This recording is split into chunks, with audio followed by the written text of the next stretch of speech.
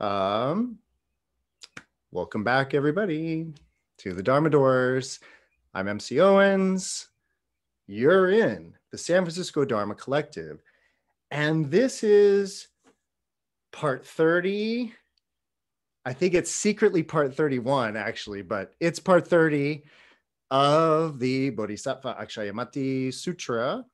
Part 30 means we've been at this for a while. And we are indeed drawing to a close. So I want you to know it's coming to a close, but we have one more topic to discuss.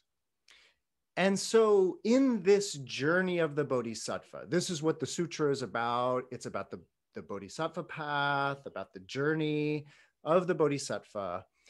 And in this journey, as has been described to Bodhisattva Aksyamati, this inexhaustible intellect Bodhisattva, by the Buddha, there's a lot to the Bodhisattva path. And I don't want to, I want to get to the topic tonight, which is this idea of a dhāraṇī. That's the topic tonight. So I do not want to diverge too much from that. But the idea here is that we're at this sort of the end of the sutra, and just to dive right back in, let's just do it. Let's just dive right back in. And in fact, that's actually how the sutra goes. It just keeps moving right along. And what I mean by that is that towards the end of this sutra, the Buddha has been telling the Bodhisattva that as they progress through these 10 stages, they will have a succession of visions. They will develop a succession of qualities or virtues. They will, as we found out in the last few sessions, they will attain 10 successive samadhis, these very, very deep meditative states that we've talked about now for a few weeks. After describing the 10 samadhis that correspond to these 10 stages, the Buddha then says, furthermore, Bodhisattva, a Bodhisattva abiding in or having attained the first stage will attain the, and if we're reading our standard English translation, the dhāraṇī of superior blessings. And there's 9 more. There's 9 more. I've written the first one out here with the lofty goal that we will actually talk about the first of these. But before we talk about this, before we talk about that, we got to understand what a dhāraṇī is. And this is actually where a sutra like this is very tricky, because they're not going to tell you what a dhāraṇī is. They're going to tell you that the Bodhisattva that who abides in the first stage, they're going to tell you that they attain this particular dhāraṇī, but they're not going to tell you what it is. And actually, if you go looking around for a definition of what this word, a dhāraṇī, if you go looking around for what it means, ooh, good luck. It's an elusive term. In fact, if I can quote from Jan Nattier, one of the finest Buddhist scholars in the world today, she will have us know that the word dhāraṇī is surely one of the most misunderstood terms in the Buddhist lexicon. So that's footnote 549 from her awesome book on the Bodhisattva path, one of many, by the way. So this idea that we're going to talk about tonight, is one of the most misunderstood ideas in Buddhism. It's one of the most mysterious ideas. And it begins, first of all, with a sutra like this that is not going to explain what these are. And so that's sort of the first place, is that these sort of are a mystery to begin with. So before we dive into the first of these, we got to know what a dhāraṇī is to begin with. And, you know, if a Buddhist scholar of the caliber of Jan Nattier says that this is one of the most misunderstood, then it's one of the most misunderstood topics. And so tonight is just the beginning of a kind of discourse on this idea, but I'm here to just relay a bunch of information. I'm not here to clarify anything on this note. It's just one of those topics. In fact, it's one of those topics that somebody like me would go to graduate school all the way to a PhD program at Princeton University to study dhāraṇī. And so tonight is a very kind of special night because this is a topic I supposedly know the most about in a way. And so if you don't know, and I don't want to make tonight about me. Everybody that knows me and that's been coming to Dharma Doors knows I don't care to discuss myself in that way, only to the degree to which it's helpful in that sense to all of us. And so when I get to talking about myself tonight, which I might do, I want you to know it's only to sort of explain and talk about the world of Buddhist studies. That's, the world of academic Buddhist studies, which many of you know that's where I come from originally, a much more scholarly academic background. And I only sort of, in the last 10 to 15 years, sort of drifted away from that world, but I used to be very much in that world.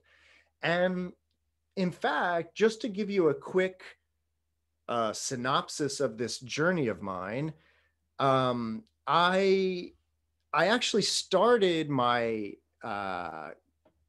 college, I guess they call it, right after high school. I actually started my higher learning at a community college. So at a very small community college, actually where I live now. Ironically enough, interestingly enough, I've moved back to where this all started. So in San Luis Obispo, California, there's a tiny community college called Cuesta. I went to Cuesta for a few years, and that's where I took my first course in world religion, took my first course in like philosophy, took my first course in a number of different things that sort of set me on my journey, as it were. But I wound up actually getting my bachelor's degree from Hunter College, which is in New York. So I did a couple of years of community college in California, but then went to New York to Hunter College. And that's where I became a religion major and started really studying very rigorously all these different religions, taking classes in different religions. And it's where I gravitated towards Eastern religions, Taoism and Buddhism primarily. Started studying Chinese language in college. And then I went to the University of Hawaii for 2 years to get a master's degree. This is after I got my bachelor's degree. And I mention this only to relate to you that because I was studying the Chinese language, studying Buddhism primarily, I wound up in a Buddhist studies program at the University of Hawaii. And what I was studying, and it's what my master's thesis turned into, I was looking at the way that primarily the Zen Buddhist traditions, but actually a lot of Chinese Buddhist traditions, I was looking at the way that the Chinese adopted a foreign Indian monastic Buddhist tradition. And so I studied all the rule books of being a monk or a nun. I studied both the monks and the nuns of medieval China.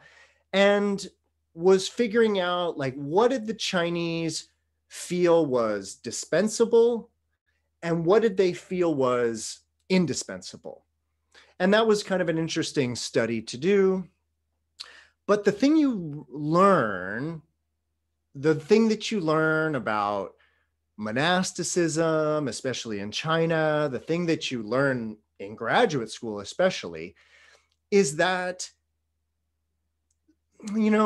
it's a long, complicated thing that I don't want to actually get too into, but you realize that these monastic institutions in, say, the medieval world, they really are and were the ivory tower of Buddhism.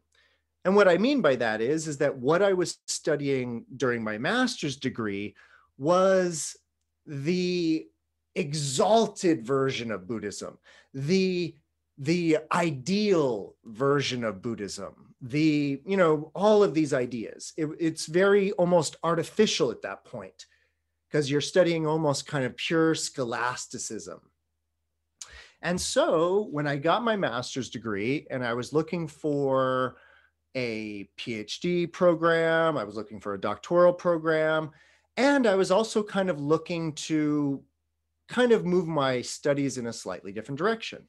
And so I wound up going to Princeton University in New Jersey, going to their doctoral program.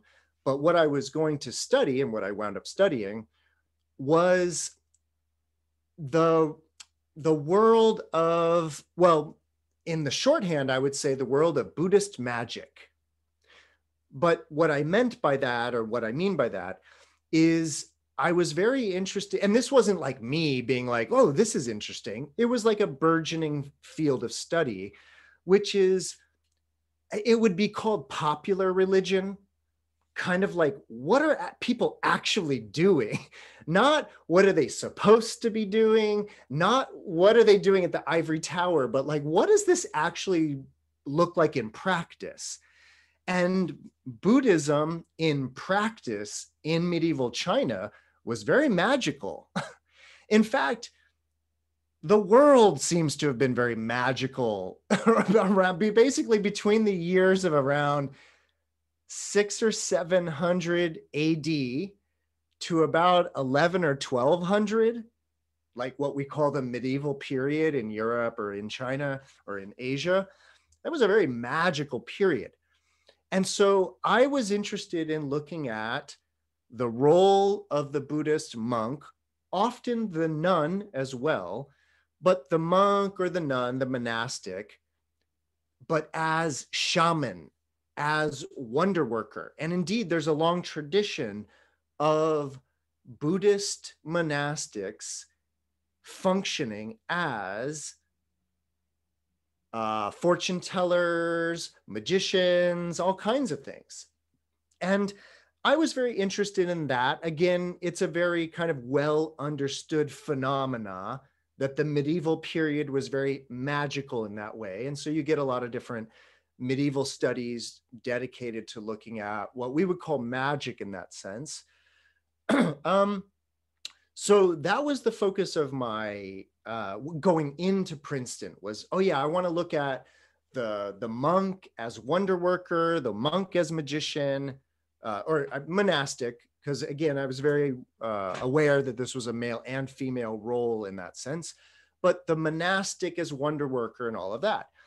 And if you go into that field of study, the world of Buddhist fortune telling, prophesying in that way, a really, really important function of the Buddhist monastic in the medieval world, a very important function of the monastic was a rainmaker. So doing rain rituals to make it rain has been a very big thing for a very long time. I think it's one of those things that in the modern world, we completely dispensed as, magical thinking in that way. And so there really needs to be a good study of rainmaking rituals because it's a very prevalent thing. And again, it was one of the things that Buddhist monks would do, monastics. So if you go looking at the Buddhist monastic as wonder worker, magician, diviner, all of those, you're gonna find one idea that just keeps coming to the foreground, and it's the idea of a dhāraṇī. And so it is that the word dhāraṇī, the idea of a dhāraṇī, is very often translated as magic spell. That's what it is. And tonight we're going to get deep into dhāraṇīs. I'm going to relay a bunch of information to you that I've learned over the years. But right away, we're going to encounter that there's a very close relationship between these dhāraṇīs and mantras. And so you've probably heard this word mantra. I'm kind of hoping that you've heard it, so I don't have to tell you kind of the whole backstory in that way. But the idea is that way before Buddhism, way before the Buddha, in India, primarily in this Sanskrit language, but not limited to Sanskrit by any means, there is the idea of a mantra. A mantra is a word or a syllable that is considered to have power, efficacy. It could be chanted, and in that sense, a mantra is a chant. But the mantra is the word or the syllable that then is going to be repeated. And again, this is not a Buddhist idea to begin with. This is a very, very old Indian idea, which is certain words, certain syllables, certain combinations of syllables have power, have different qualities than other syllables, other words. Certain words are powerful in that way, and they're considered mantras. And the recitation of a mantra can be a meditation practice. It can be a concentration practice. It can be a lot of things, actually. And I'm not gonna, I can't do the whole history of mantras too. So I need to just hope that when I say the word mantra, you're like, yeah, I basically know what a mantra is. It's a recitation of a sound or a word or something. And that there's a reason why somebody would do that, right? It would have efficacy. Again, I don't want to get into, I don't even would claim to know the efficacy of mantra recitation in that way. I could talk to you about a bunch of different possibilities. But I just mean to say that if you're familiar with the idea of mantras, a dhāraṇī is very related to that.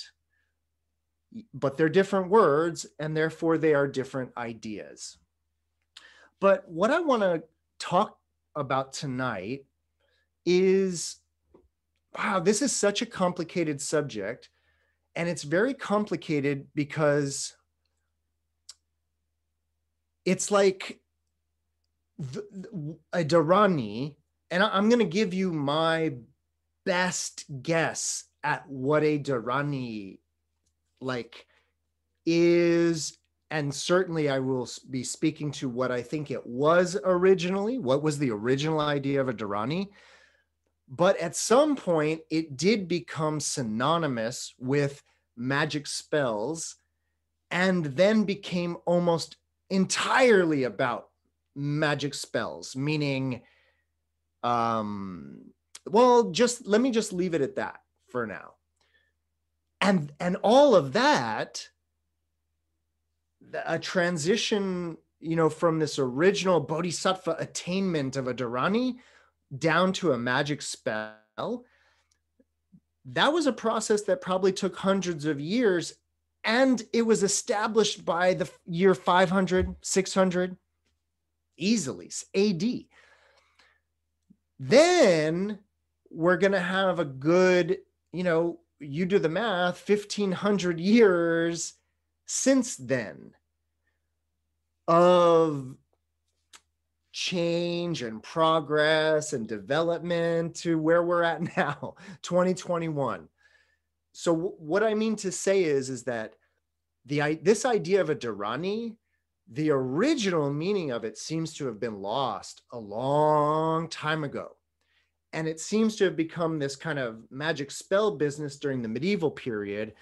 And then after around 12, 13, 1400 or so, the world seems to have started to outgrow its magical medieval period. And then these dhāraṇīs are completely relegated to like obscurity. It's just like, I don't know. It's just that they have a long, complicated history. And what I'm going to be trying to talk about tonight is where I think these come from, what I think they are, and how they become this idea of a magical incantation. All right. So the first thing that I want you to know is that within the world of Buddhism, a dhāraṇī, it's actually one of the few ideas that is unique to the rise of Mahayana Buddhism. You will not find the word dhāraṇī in the Pali Canon. You will not find its Pali equivalent. And you won't even really find the idea of a dhāraṇī in the Pali Canon and all of that. So the first thing that's interesting about dhāraṇīs is that they are an exclusively Mahayana idea. And they are, in addition to that, kind of exclusively about the bodhisattva path within the Mahayana tradition. Okay? So that's interesting right away. I mention this a lot, that, even like ideas like samadhi. We spent a few weeks talking about samadhi. Samadhi, of course, is a pre-Buddhist idea. It's an early Buddhist idea. And then, of course, the Mahayana Buddhist tradition takes that idea of samadhi and they sort of take it a little further. They take it in a slightly different direction because the Mahayana Buddhist tradition is thinking a little differently than the early Buddhist tradition. But again, samadhi, you will find a samadhi in the early Buddhist tradition. You will find definitions of samadhi. Ideas like emptiness, for example, shunyata, shunya. You will find that in the Pali tradition. You'll find that in the early Buddhist tradition. And then there's a way in which the Mahayana takes the idea of shunya or shunyata and takes it even further. But it's an original idea of Buddhism. This dhāraṇī business, though, is something new. So let that be said from the beginning, that this is a kind of exclusively to the bodhisattva path. And, well, I guess, it's sort of it's the traditional way to do this. So let's do this. I just had a quick, so you're talking about dhāraṇī. I'm thinking a really good example would be Milarepa. Milarepa does the dhāraṇī and he learns it and he does the dhāraṇī, and then the snow cascades over his aunt and uncle's house, and then that's like a good example of like a dhāraṇī, right? Like Tibetan Buddhism, Milarepa, the life of Milarepa. That's indeed exactly what we're talking about. One of the things that's going to be fun about tonight is that, if you're familiar with, say, Milarepa, the Tibetan Buddhist tradition, the Vajrayana tradition, that whole tradition, meaning the Vajrayana Tibetan style of Buddhism, is at least a few hundred years after the sutra that we're talking about, after these ideas. My point is that the dhāraṇī of which Jason just spoke about, yep, that's a dhāraṇī. Yep, that's what we're talking about. But actually tonight, what we're getting at is, where does that come from? Where does that practice and tradition of Buddhist incantations that are magical? And let me be clear, when I say magical, what I mean is, magic is a whole field of study, so I don't mean to reduce it so, but I am talking about non-physical efficacy, by which I mean you can affect change over there without going over there, because you could do something over here.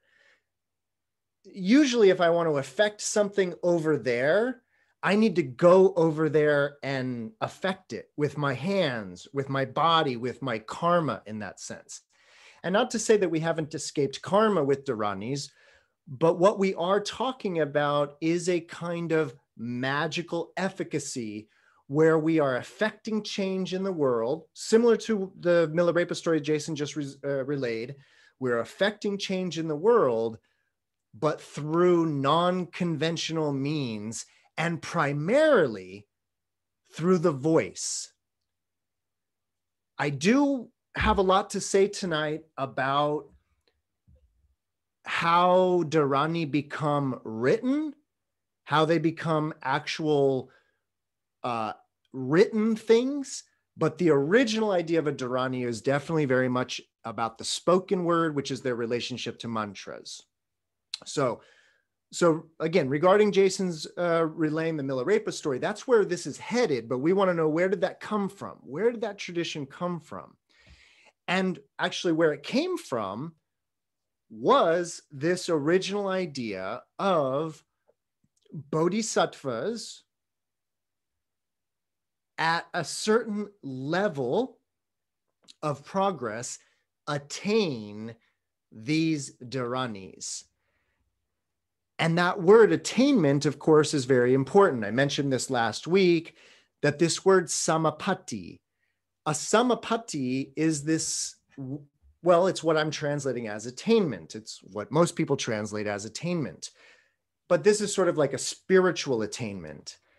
And if you remember, or if you weren't here, when we spoke about samadhis, this sutra that we're reading mentioned 10 different samadhis that the bodhisattva experiences, I guess, but 10 different samadhi states that the bodhisattva experiences upon the succession of these stages. But those samadhis are considered attainments. They are signs of progress. They are signs of cultivation.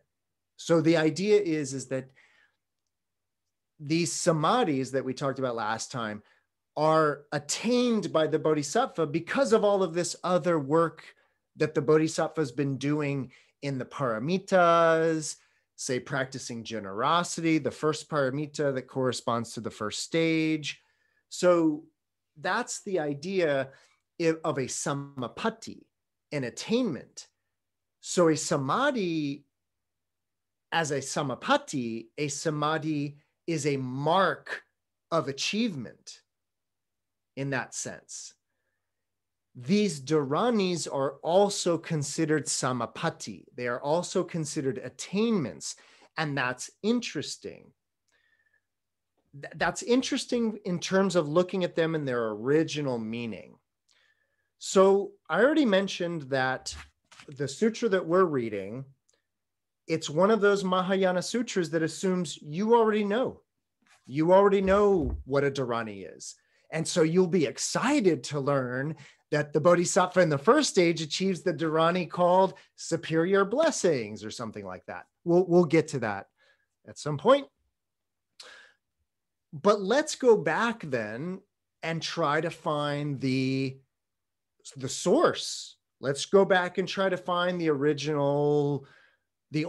of these dhāraṇīs. And if you want to know what the origin of the dhāraṇīs are, and I don't mean the origin of the dhāraṇīs, I mean where the Buddha talks about them more explicitly. For that, you're going to have to jump over to your large Prajnaparamita Sutra, right? So this is the 18,000 line Prajnaparamita Sutra. This is the English translation by Edward Konza. And if you were to jump over to chapter, and I'm not suggesting you actually jump over to chapter 15 or whatever, but if you were to jump over to chapter 16 of this giant mother of all sutras is called the entrance into the dhāraṇī doors. And this is one of the earliest references to dhāraṇīs in that way. And it's an interesting chapter. By the way, if you've not read the larger versions of the Prajnaparamita Sutra, they do talk about the stages. They talk about the 10 stages. And so chapter 16 is actually about preparation for journeying through the stages. And it goes through, the 4 foundations of mindfulness are the first thing. That's classic Buddhism, right? Meditation on the body, sensations, mind states, and dharmas.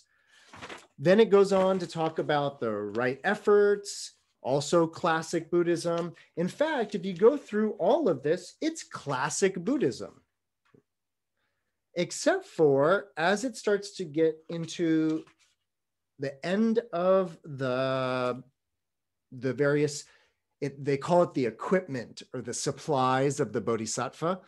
So when you get down to the end of the supplies, the end of the equipment that the Bodhisattva is going to need, one of the last thing are the dhāraṇīs. And this is all the Buddha says about the dhāraṇīs. So he's talking to Subhuti. Most Prajnaparamita Sutras are given to the elder Subhuti. And he says the dhāraṇī doors, these dhāraṇīs, are the Mahayana of the Bodhisattva. They are the great vehicle of the Bodhisattva. And what are they?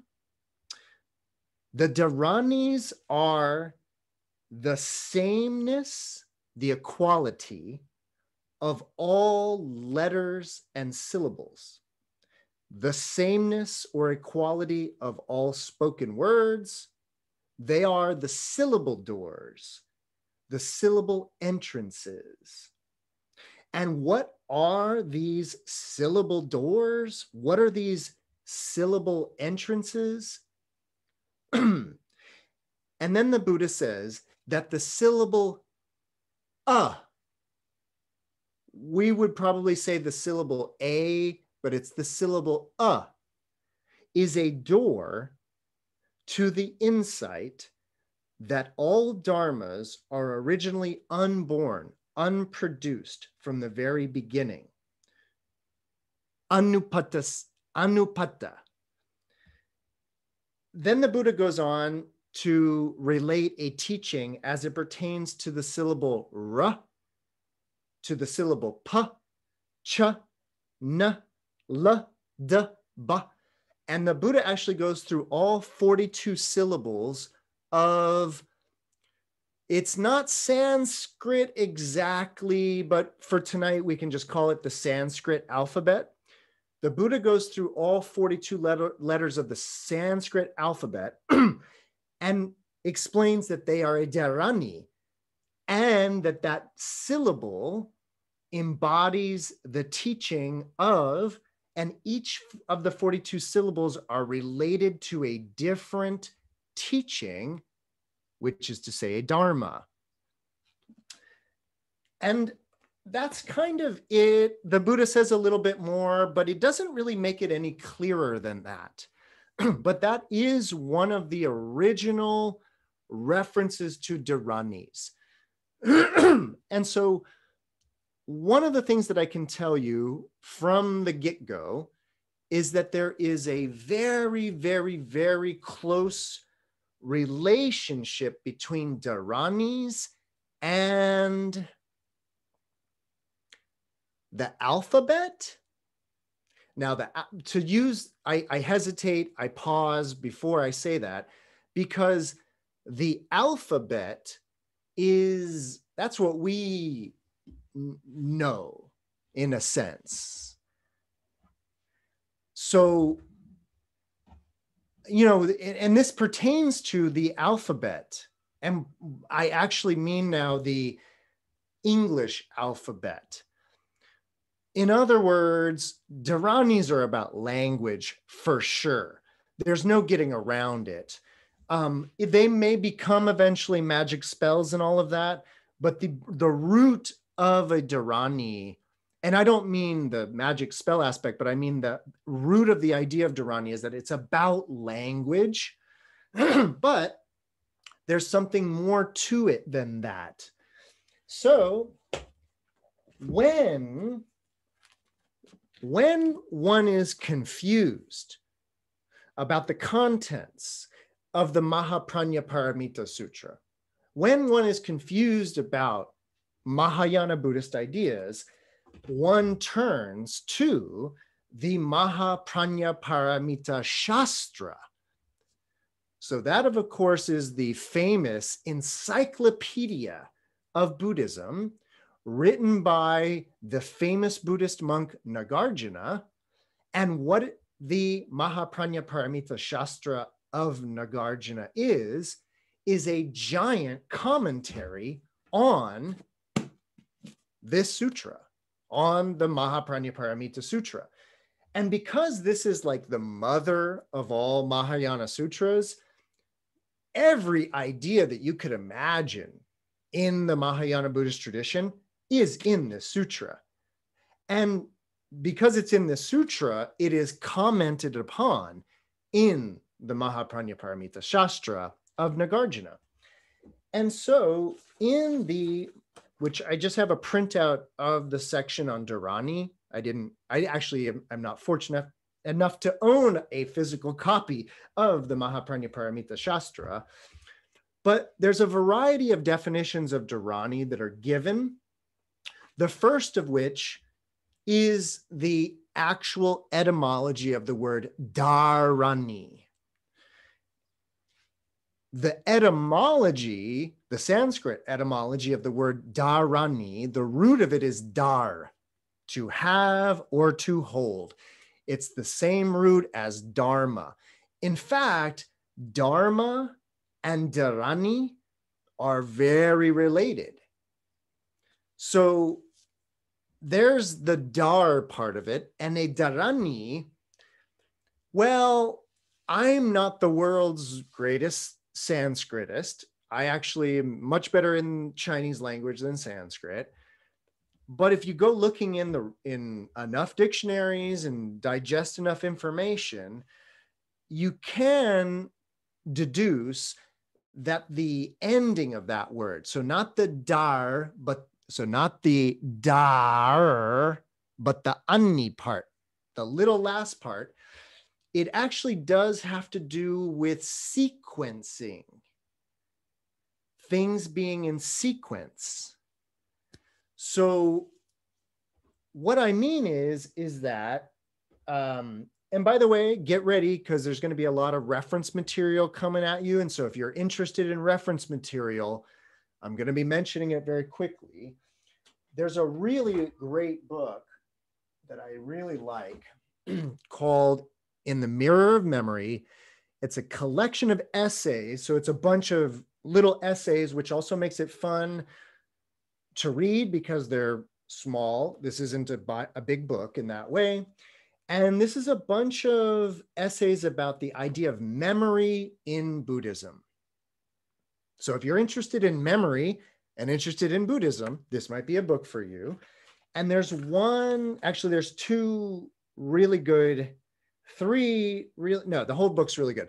But there's a few really good essays, one of which is actually about matrika. And this word matrika, it's a Sanskrit word matrika, but it's where we get the English word matrix from. Matrix is from Sanskrit matrika. And in Buddhism, the matrika, the word matrika is an interesting word unto itself, but it referred to the various lists of all the Buddhist teachings. You know, Four Noble Truths, five skandhas, six consciousnesses, seven factors of enlightenment, eightfold path, you know, the lists. So there's this really interesting tradition in Buddhism of memorizing the lists of dharmas. And within the tradition of the matrika, so remember that matrika, matrices, matrika are all these lists of teachings. And if you're familiar with a list like the Eightfold Path, right, you may know that within that list, take, for example, right effort. Right effort actually consists of a list of the 4 right efforts. And so there's a list within the list. So matrika in Buddhism, the matrices, were originally the lists of lists within lists within lists within lists. So that kind of way of thinking, lists within lists, and a way that a particular list might contain a list that contains the list, right? That way of thinking seems to have been the origin of the dhāraṇī. And what I mean by that is that the original idea of a dhāraṇī seems to be, according to Nagarjuna's Mahaprajnaparamita Shastra, dhāraṇīs seemingly, and this is pretty undisputed, in their original form, they definitely had something to do with memory, and most modern scholars, myself among them, are pretty clear that a dhāraṇī is a mnemonic or a mnemonic device in that way. And so what starts to happen with a dhāraṇī in the early days, in the early Bodhisattva days, is that a dhāraṇī was considered a kind of, well, it would be a long string of syllables or a long string of words that were seemingly meaningless.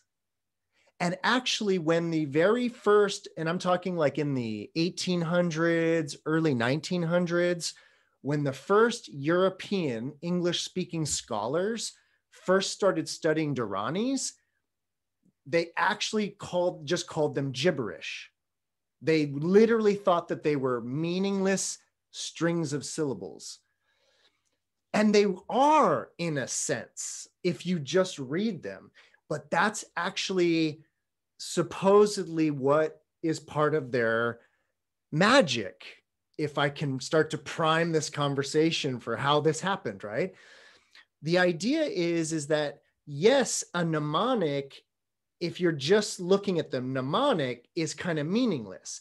It's the mnemonic's ability to, well, I mean, it's magical for sure, but it's the mnemonic's ability to interact with the knowledge of the mind that is already present. And so the mnemonic jars the memory.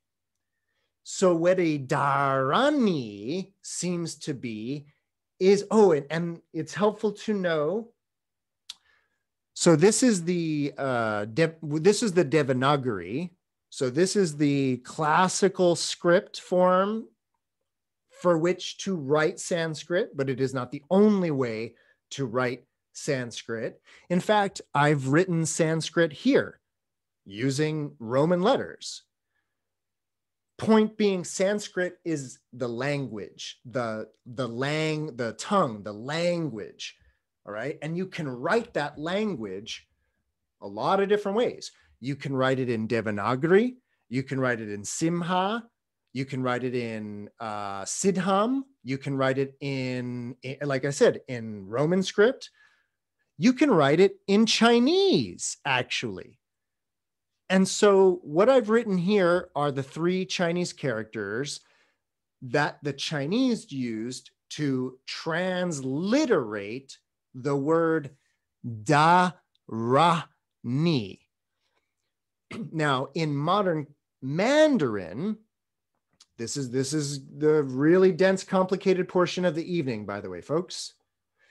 In modern Mandarin, these three characters are pronounced tuoloni.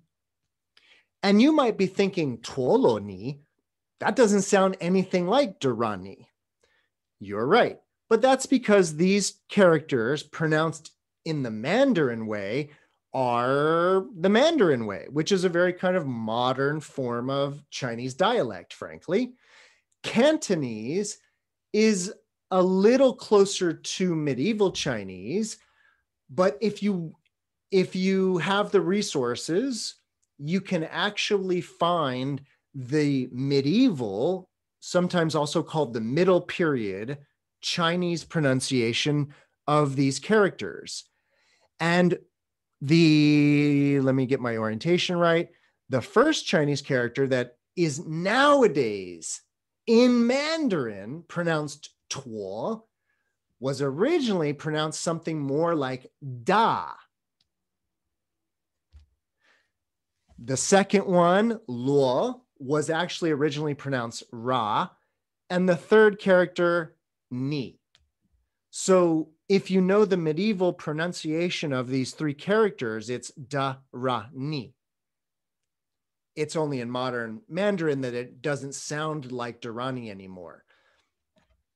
My point is that because these dhāraṇīs are very much about syllables, very much about pronunciation and speaking, the Chinese had a really, really big problem in that they needed to transliterate dhāraṇīs and mantras.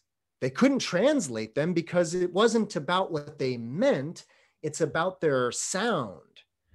And so that difference right there is actually captured in this idea of the three-character word tuoloni, that is the Chinese word for dhāraṇī, but it's a transliteration.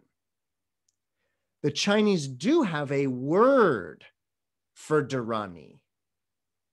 So not a transliteration, but an actual two-character word for dhāraṇī. And that word, I forget how to pronounce dāzhi, something like that. But those two characters, especially the second part, zhi, they relate to holding and memory. And as soon as you know that, the idea of a dhāraṇī as a mnemonic or a mnemonic device, it makes all the more sense. And so that's sort of our beginning foundational understanding of these dhāraṇīs. They were mnemonic devices in that sense. They were sounds and they were syllables in that way. And they had something to do with the bodhisattva path. But that's our next step on this, which is how does this all become part of the bodhisattva path, right? Tanya, you have a question? Yeah, and maybe you said it and I missed it, but if these were mnemonic devices, and so the sound was the most important thing, and they transliterated the sound into Chinese, would the mnemonics still work for all the when they were trying to remember the other stuff that was like translated Buddhist information into Chinese? And if you don't want to go down that rabbit hole, that's fine. But that was a thought. It's a great thought. It's a great question. Yeah, hold on to it though. It has more to do with as we get down the road. But what you're thinking about is right on point as far as this idea of transliteration goes. Let's dig a little deeper though. Any other questions while we're doing? Yeah, no. As usual, I had the same question as Tanya, but I added also a slightly different question, which is, at some point, language evolves, I think, even within a language, but certainly when a mnemonic moves to another language, it evolves to take on meaning in and of itself, right? And that's accelerated. I mean, that can happen within a single language, but it's accelerated when moving to another language, right? And yep. I'm thinking, I mean, since the beginning of the talk, I've been thinking about the word mantra, which this is slightly different, but the word, it's not. Because the word mantra can mean reciting something full of meaning, like, you know, I will be happy today. I will be happy today. That could be considered a mantra, right? Where you say that over and over, or saying syllables that are, you know, gibberish, which often means they're coming from another language where they might have had meaning. They might have been mnemonics, and now they're just sounds. Mm-hmm. So that's my question. Both Noam and Tanya's questions are so, it's like, you should both go get PhDs, because, I mean, and I mean that because your questions are very right to the point. And in fact, it's a lot of the work I was doing in my graduate program. And it's about that these mantras, these dhāraṇīs, this whole tradition that we're talking about originated in one language family and made sense in that language family, and then moved out of that language family. And both of your questions about what happens to the efficacy of the mnemonic, what happens to all that when you switch languages, is exactly the history that needs to, in a way, to be written, that hasn't been written. But it's what myself and a few other people are, and we're looking at, is that transition. And it's happening again, by the way. Of course, I relate this to everybody too, that the reason why I did my graduate studies the way I did, by looking at medieval China, is that I noticed that they had gotten Buddhism, were poked around with it for a few hundred years, and then finally made it their own. And I recognize that we Americans are in the same process, where we have encountered it about 100 years ago. We've been poking around at it for a while. We're developing our own understanding of it, and we're about to produce our own form of Buddhism in a way. And I wanted to, as a scholar, wanted to study a culture that had already done that, because I kind of always like to know where things are going in that way. So again, the questions about dhāraṇīs and mantras as they transition from the Indic family to the East Asian family of languages, it's the same thing happening again in English, where and it happens a lot even in these Buddhist dhāraṇīs and mantras, where they're being pronounced either maybe in Japanese or in Chinese or Mongolian or in English. And the question of, do they still work? That's the question. So hold on to that idea though. So, okay, I got a few more. This is going to be definitely multi-part on the dhāraṇī.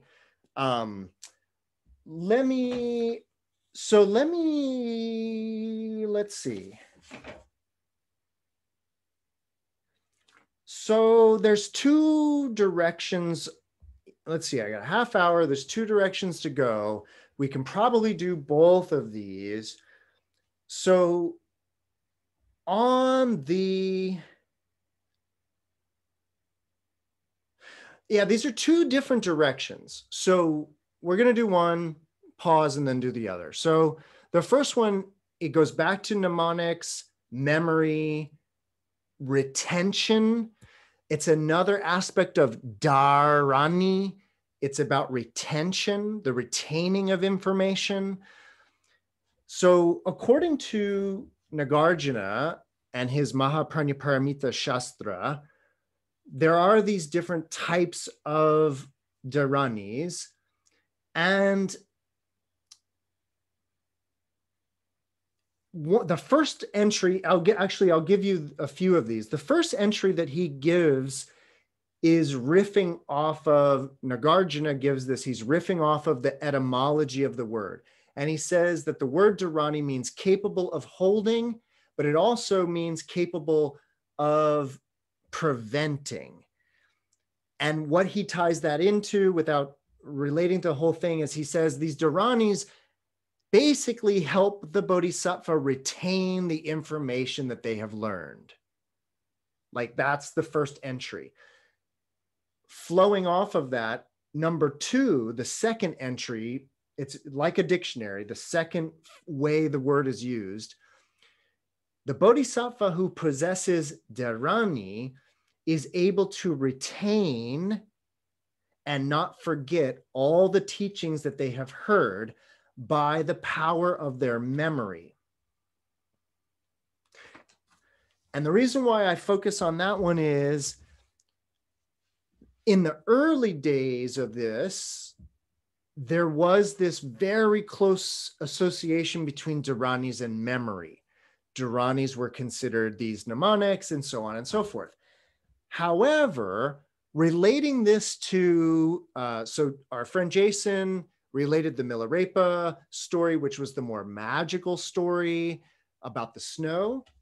So that is going to be, like I said, much, much later. But a very early version of dhāraṇīs and memory and magic. A very, very early practice was that there were certain dhāraṇīs, and I wanted to find one because but I couldn't find the actual dhāraṇī, the actual incantation.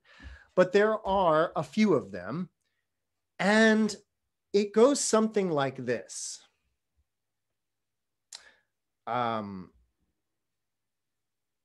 Actually, the story is that there's a very famous Japanese Buddhist monk from around the year 800 or so. He's over in Japan, and he got a hold of a dhāraṇī.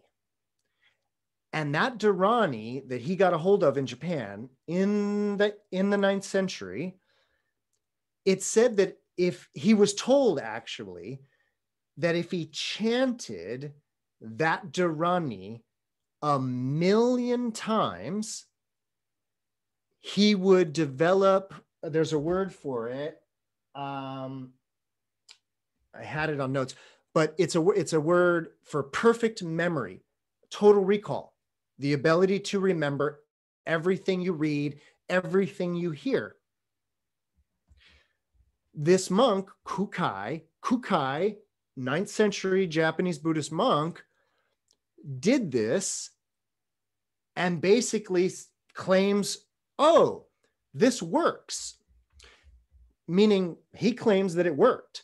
And so that actually kind of sent him on a journey to China to learn more about these dhāraṇīs and to learn more about dhāraṇī practice. And Kukai is this Buddhist monk who is attributed with bringing the tantric Vajrayana, he called it mantrayana, actually, the mantra path. Kukai is attributed with bringing this tradition to Japan and founding what is called the Shingon school. The Shingon is Japanese for mantra. The word mantra, at least according to most, means truth speech, true words. Mantras are true. They're not false speech in that way. So I relate this story to you about Kukai because it really encapsulates early dhāraṇī practice. They were chants, they were mantras in that way. They were part of a recitation tradition. You know, by the way, if you're gonna chant a dhāraṇī 1,000,000 times, you better have a good rosary in order to keep track of all of those. So what I'm kind of suggesting is you can start to see a relationship between the mala beads, the rosary beads, and mantra recitation, but it's because they were dealing with reciting these things thousands and thousands of times, and you needed your counter bead to keep track of all of that. So Kukai goes and brings this whole tradition back to Japan, and it goes on and becomes the Japanese esoteric Vajrayana tradition. But it all started with a dhāraṇī, is my point. And the dhāraṇī was both a mnemonic, but the efficacy of the mnemonic was to bring about better memory. So it starts to get really complicated in that way. And what I'm actually trying to do tonight is just like pound the themes so that we don't get too distracted with things. And oh, this is about memory. This is about syllables. It's about words. It's about all of that. So that's sort of one way to think about dhāraṇīs, at least in their medieval practice, is that they were, at first, at least if we take Kukai's example, they were these like memory aids, memory devices, and maybe with a hint of magic, right? That they would like do something kind of magical. But the whole point of that, like, especially for this monk Kukai, is, I mean, if you read Kukai's biography, Kukai's a really interesting historical figure, but if you read Kukai's biography, he was burning the midnight oil in the libraries. Like, you know, he really was a student in that way. And so when he found out that there was this little trick to improve his memory, he did it seemingly so that he could keep studying. Like, it wasn't an end in itself, but what I'm saying is you can start to see how that might become an end unto itself. Just the magical efficacy of a dhāraṇī and not using it in its full bodhisattva power in that way. All right. So that's the first thing the first fork I wanted to finish was dhāraṇīs as memory aids, devices, something like that. Right? Okay. Totally different vein. Okay. But yeah, I wanted to do that first to sort of plant those ideas. So the other thing, and this will pretty much probably take us through the end of tonight, but who knows?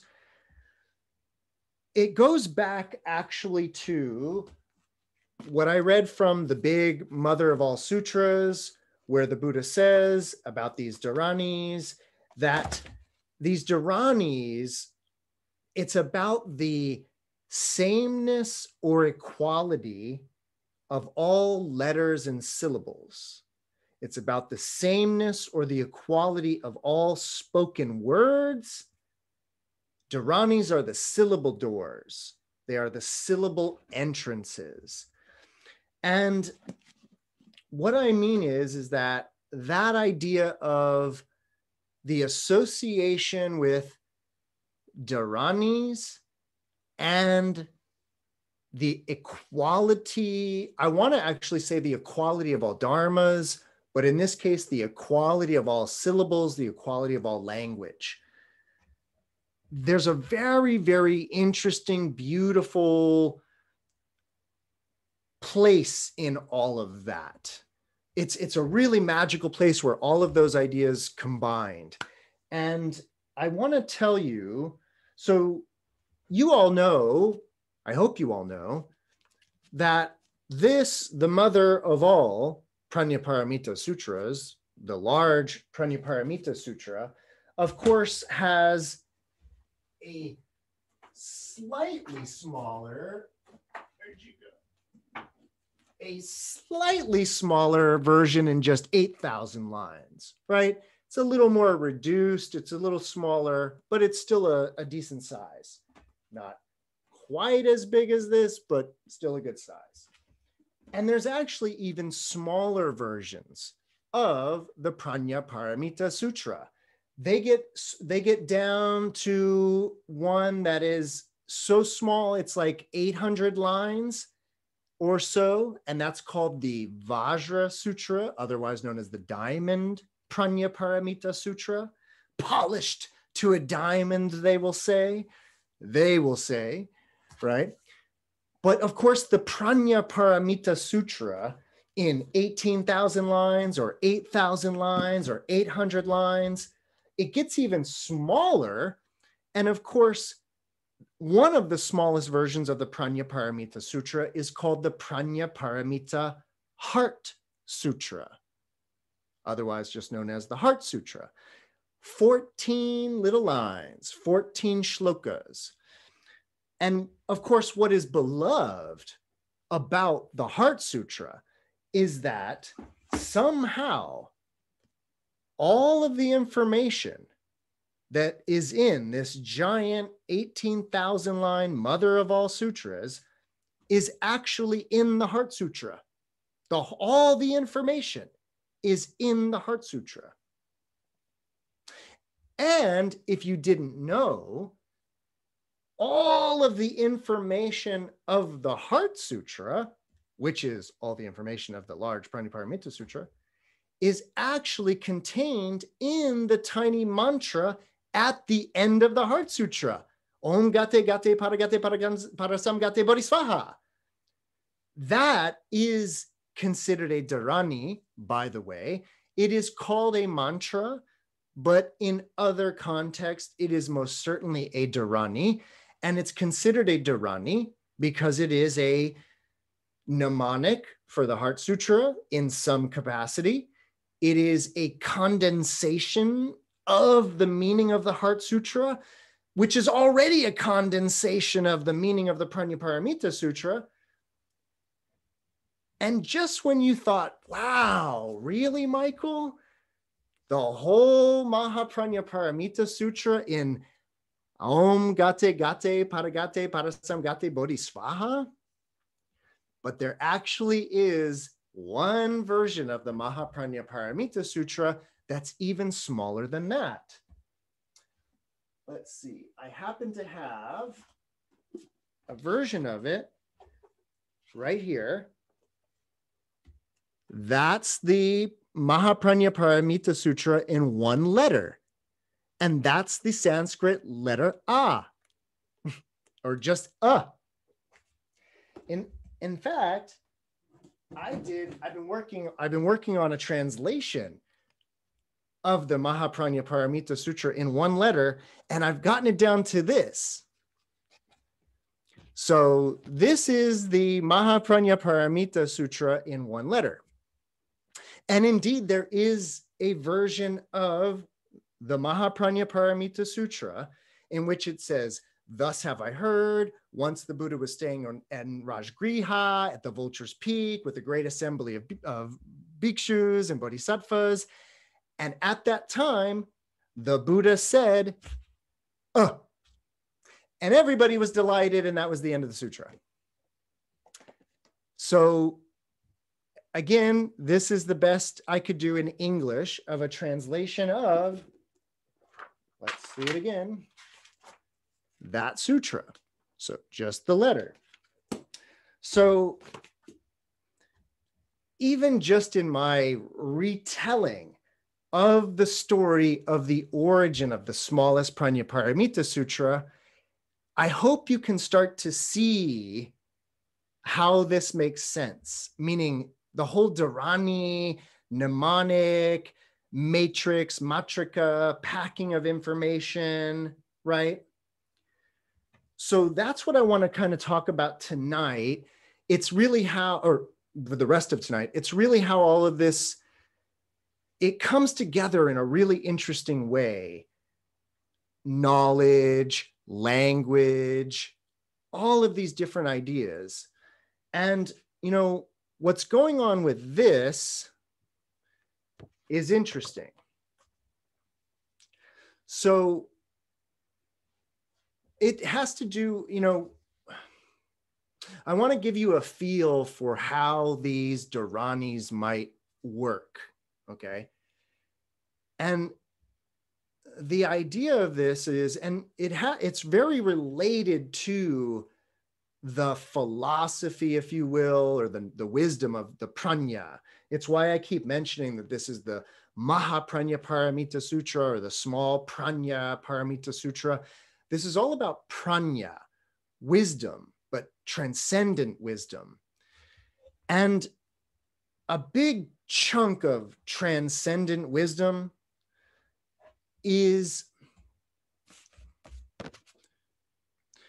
so I often mention this sutra a lot. And what I mean is that there's sort of two, arguably three different things going on here. So one is you may be seeing this as the letter A versus, just seeing it as a shape. This is what in Buddhism we would just call the realm of pure form.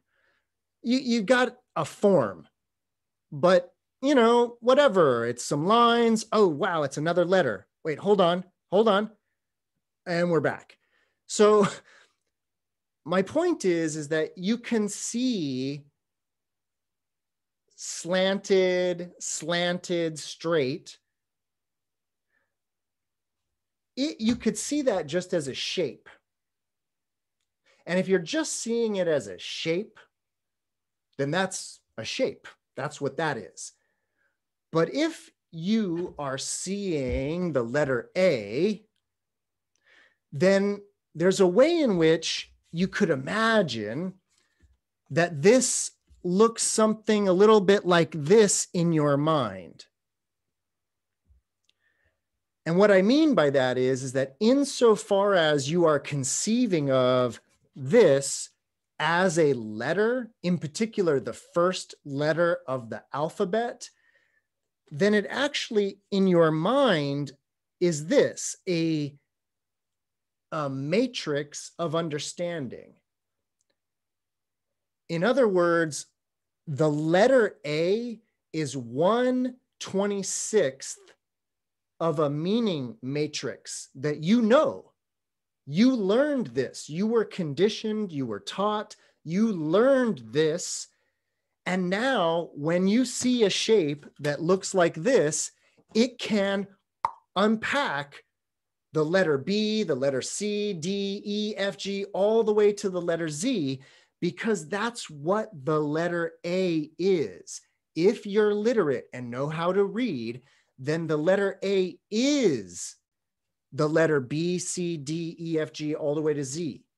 It contains those other letters, and it has to contain those other letters in order to be the letter A, because that's what the letter A is. A, right? So if you're following me on that idea, that even though I'm looking at a letter A, if I think of it as the letter A, it's actually the other letters of the alphabet. There's a way in which this kind of magic of perception and epistemology and knowledge, there's a way in which this, in other words, what I'm kind of trying to drive you towards is noticing that language is already mnemonic and magical. It's already playing at a very subtle mind level. And it's kind of actually miraculous that we can communicate with one another and talk, frankly. It's bananas.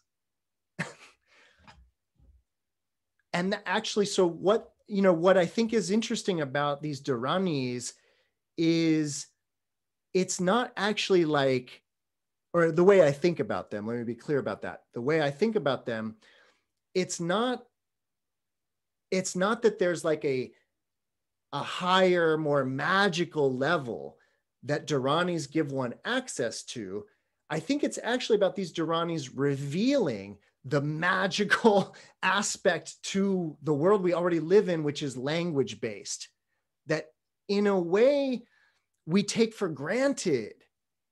And dhāraṇīs and mantra work remind us of how powerful speech is in that way, if that makes sense.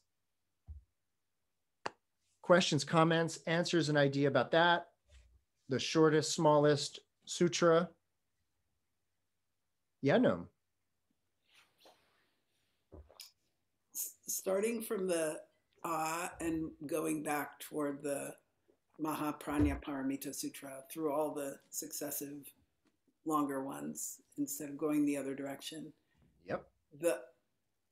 I can think of the as a mnemonic for the Heart Sutra, and then the Heart Sutra as a mnemonic for the next sutra, and so on and so forth. And so that contains them all in this sense, but only if I know all the others. Like it's a reminder of them, or it points to them, or does it at some point come to stand for them so that all I'd have to know is I? Do you know what I'm asking? Does that make sense? I do know what you're asking, and your question is perfect for a point that I was not going to make. I totally forgot. So let's go back to the beginning of the talk where I was really making a point of these dhāraṇīs in the original sense are these attainments of the bodhisattva. They're like samadhis that way, where you reach a certain point of bodhisattva development and you attain these dhāraṇīs. And it's kind of like, well, what does that mean? So the first thing about that is while the longer history of dhāraṇīs shows that these got reduced to magic spells. And so what are dhāraṇīs? They're magic spells. And here's an example of one. Om gate gate paragate parasum bodhisvaha. That's, and what is more interesting is to go back to think of these dhāraṇīs as attainments of a bodhisattva. And what I mean is that, by the way, if I didn't mention it at the beginning, these dhāraṇīs, they're always basically the last thing developed by the bodhisattva. In the Mahaprajnaparamita Sutra, as I read, the bodhisattva develops a lot of other equipment and supplies, and at the end, it's the dhāraṇīs. In other words, I think that there is, and I don't want to jump too much all over the place. I realize I'm already starting to do that, which is the possible original meaning of these things, a more medieval use that's interesting, and then a later magic incantations, magic spells period. So those are our three periods, and I'm deep in this, like, where do these things come from? Originally, they were attainments, and without getting, because I have a lot of notes here that I'm not getting into. So without going through all of those notes, I think that there's a very interesting relationship between upaya and dhāraṇī.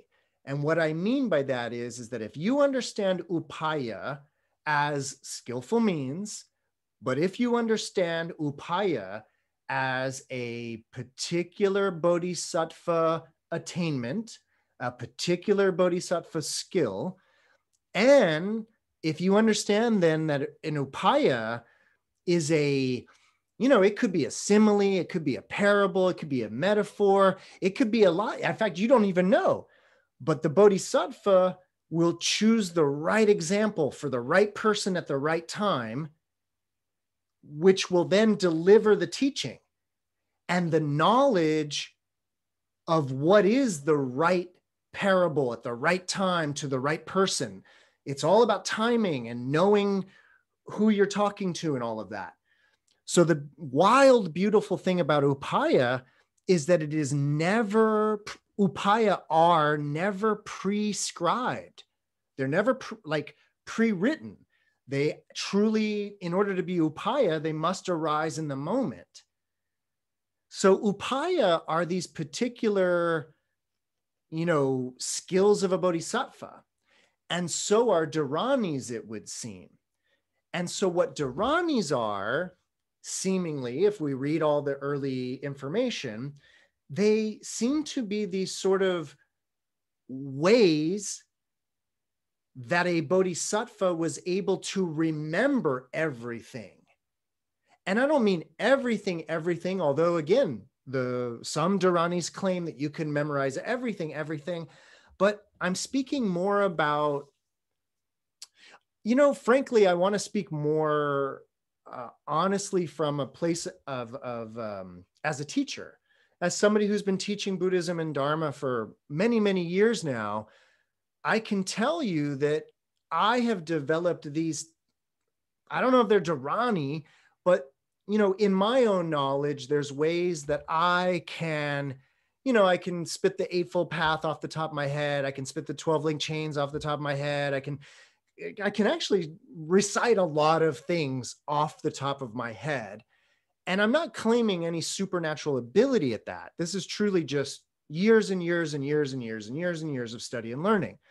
But in the process of that, I don't know if they're quite dhāraṇī, but I do know a few tricks to encapsulate information for myself and maybe for others that then can be kind of unpacked. And that's definitely a part of a dhāraṇī. It's not an upaya, so it's not a simile or a parable or a metaphor. It's more of a matrix. It's more of one of those lists of lists. But when you have those lists of lists in your back pocket, it's very easy to unpack the Dharma.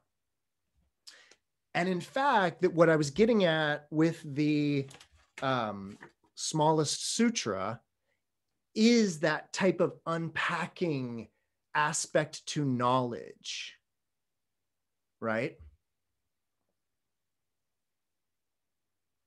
Speaking of which, in terms of unpacking knowledge, there's a really beautiful idea. It's not a Buddhist idea, although it gets related to Buddhism a lot, and it should definitely get related to dhāraṇīs a lot. There's a beautiful idea that comes from the Roman, kind of the Greco-Roman tradition. Many of you probably know it, but it's the idea of a memory palace.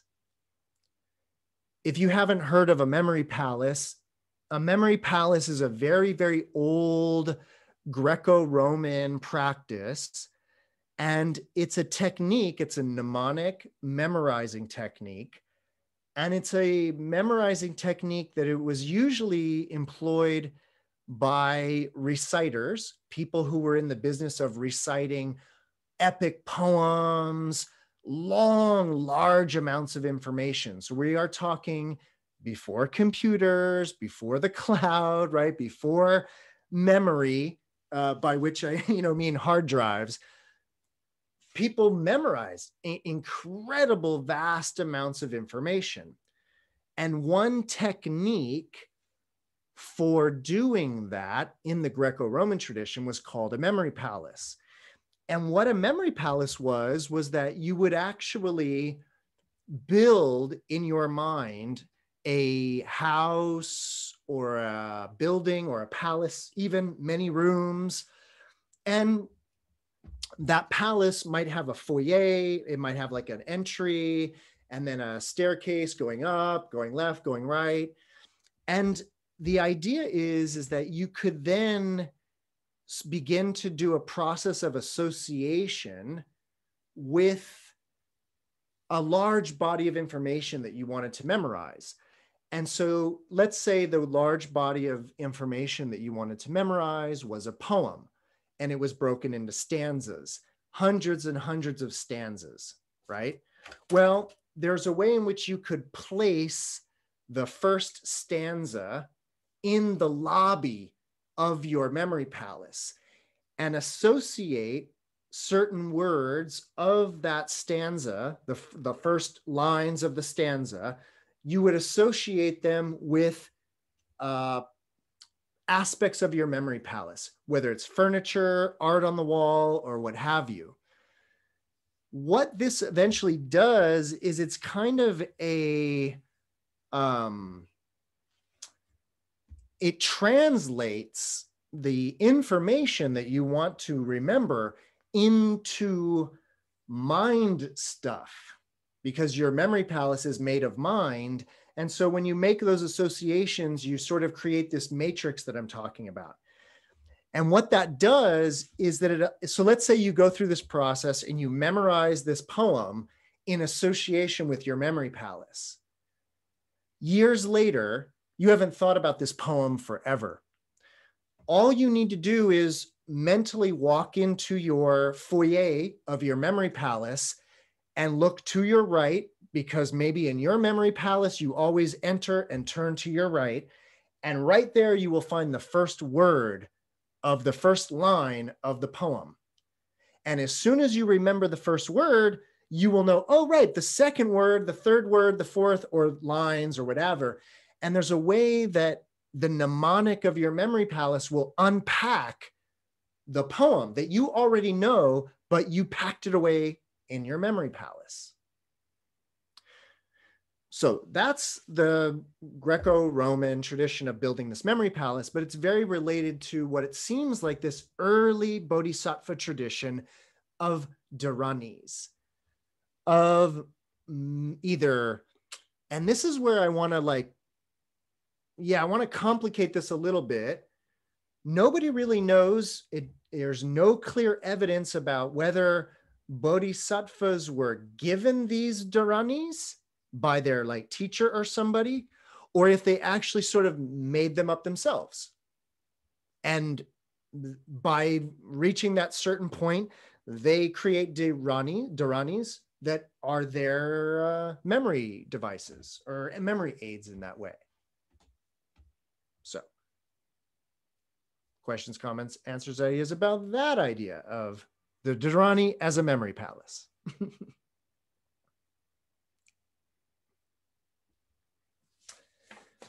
All right. So what happens is, and this is sort of just the I have so many more things I wanted to talk about. One thing really quickly. Get ready, by the way. Yeah. So imagine I had a long poem that I wanted to memorize. So let's say I took the first letter of the first word, the first letter of every word of the poem. So now I have all the first letters, and that would make a very long string of syllables. And then let's say I figured out some sort of way of taking all of those letters, and as far as the repetitions of letters, when certain letters repeated, I could come up with a very, very simple notation to indicate that that was the second occurrence of that letter, the third occurrence, and so on. So now my very long string of syllables or letters has gotten smaller because I've managed to reduce duplication in that way. Now imagine I were to take all of those first letters reduced down to just the letter and then the number of occurrences of that letter. And then let's say I were to create a kind of symbol that looked a little bit like those letters, but I sort of used my notation for the recurrences, and I used to create this kind of weird symbol. And it would be, you could almost look at it as one crazy letter that is that whole poem. And like I've kind of been dancing around all night talking about, if you already knew that poem, you could look at that symbol and be like, oh, that's right. And the whole poem could be unpacked from that one weird looking letter symbol thing, right? That one weird letter symbol looking thing, right?